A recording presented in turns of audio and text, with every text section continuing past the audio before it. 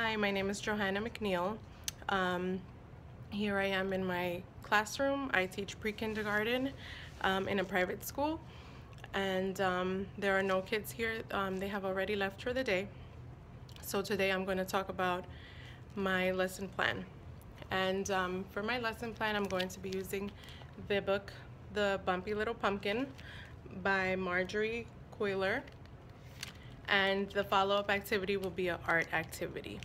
So for this, we've been talking a lot about pumpkins in the fall. The theme is fall, and we've been talking about pumpkins and how they grow. So the children have a good background on pumpkins, and we also want to incorporate other areas of the Common Core standards into our lesson plans.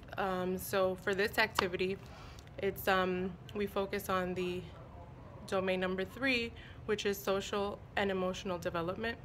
So this book is about a pumpkin who's bumpy, and he's very different from the other pumpkins in the patch, and because he's different, nobody wants to pick him. But little Nell really likes the pumpkin and she wants it. So this book is really good when we want to talk about individuality and being unique, and still accepting that we are all different, but we are all special in our ways. So one specific area is that represents that is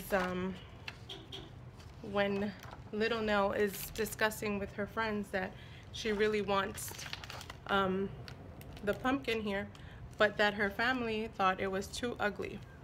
So, and she's sad here. So she said, so it says, her friends Reindeer, Hare, and Bear Cub came along. What's wrong? Asked Bear Cub. Little Nell sniffled and snuffled.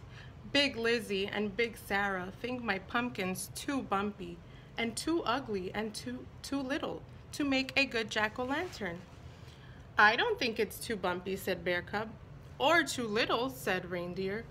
Or too ugly, said Hare. You don't? Asked little Nell. No, said the animals.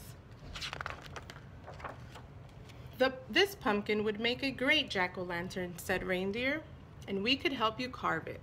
How? Asked little Nell. Like this, said Reindeer. He lowered his head and cut around and around and around the top until he carves a lid. Ooh, said little Nell, that's perfect. So after reading this book, the children will see that although the bumpy little pumpkin was different, somebody still liked it. Okay, so he didn't have to look like the other pumpkins in order to be liked or to fit in, you know, because, you know, a lot of times children, when they're young, they notice differences, or they might feel like they're different. So, you know, reading books and giving them the boost of confidence helps them with their sense of self and understanding that everyone is unique. So after we read the book, we would go into the art center. Well, the kids would go into their centers, and whoever would like to go into the art center would work on this activity, which they will create their own jack-o'-lantern, and then we will talk about the differences in everyone's jack-o'-lantern, and talking about how not all are the same, and we each make our own the way that we like them, and they shouldn't look like others, or it's okay to be different. So here I have some examples of some.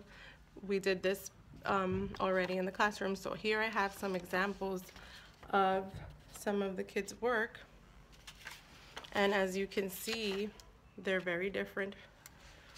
They're not all the same. So some are small and round, some are tall, skinny, and of course this one was big and fat. So the whole purpose of this lesson is for children to you know, get that understanding that it's okay to be different. We're all different, and it's okay, and we're all special in our own way. So that is my lesson plan. And this is a great book. If you haven't read it, it's really cute. The Bumpy Little Pumpkin. So I hope you enjoyed. Take care.